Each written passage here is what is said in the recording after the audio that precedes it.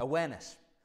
So I think it's something that's so important but not really spoken about, because I actually think people that come and see me for a bit of coaching, the most valuable element of any lesson is actually them understanding exactly where they are, because then they can basically build towards where they want to go. So fortunately here at Archerfield, we've got some great tech, in particular gears. So Gears 3D really allows us to see exactly where somebody is from a technical standpoint, also shows us how equipment is influencing things. So here's an example of awareness creating, or actually giving us the foundation for some pretty significant change. Let's take a look. Okay, so here we've got a professional golfer who swings it absolutely grease lightning fast. So 126, 121 miles an hour here on these swings. So pretty darn quick. So one thing that he was really aware of was the ball flight was pretty high. So when we got on the gear system, the first thing that we really spotted was, hopefully you can see this there, is the amount of deflection of the shaft. So what deflection is the forward bending here that you'll hopefully be able to see. Let me zoom in for us so we can actually have a look there. You can see that that's the forward bend of the shaft relative to that zero line.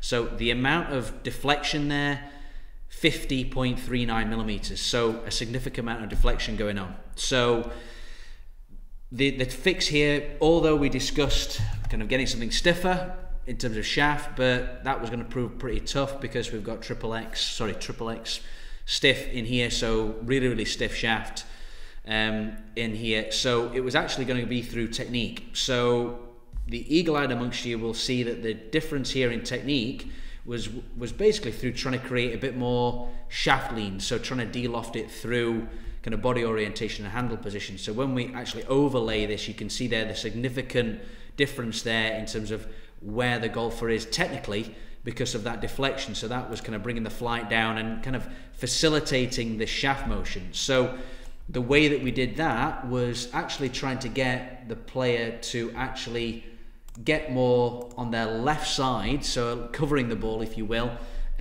through rotation. So we can see here the through rotation, getting more on that left side. You can see the actual sway element, so the lateral left and right. You can see here 3.1 inches before and 0 with the upper body. It's now 4 and 1.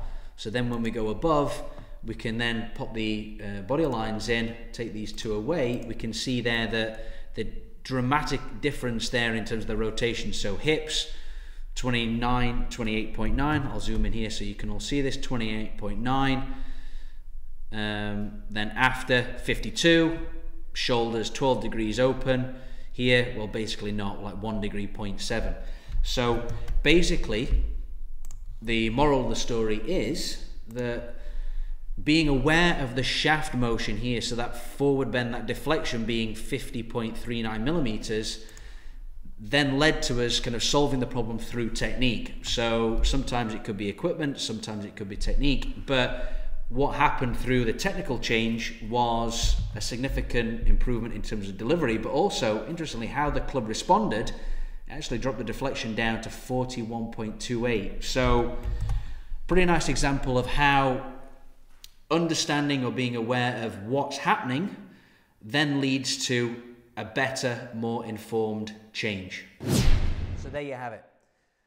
The key element to that professional's golfer success was actually being aware of what was happening at impact. So without being able to see how the shaft was influencing things, we were probably going to be shooting in the dark to see what was the best solution. So it could have been sessions on changing shafts, changing equipment, de-lofting heads, etc., etc.